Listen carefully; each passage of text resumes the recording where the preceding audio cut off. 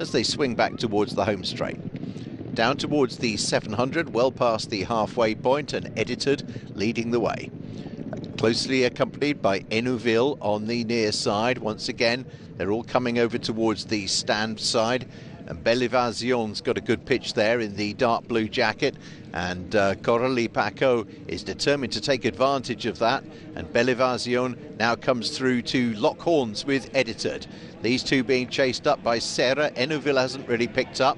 Over on the far side, Ballad's Song, and even wider, Merajj. On the near side, it's Belle Evasion. On the far side, Merajj, and Merajj has got the upper hand in the run towards the line.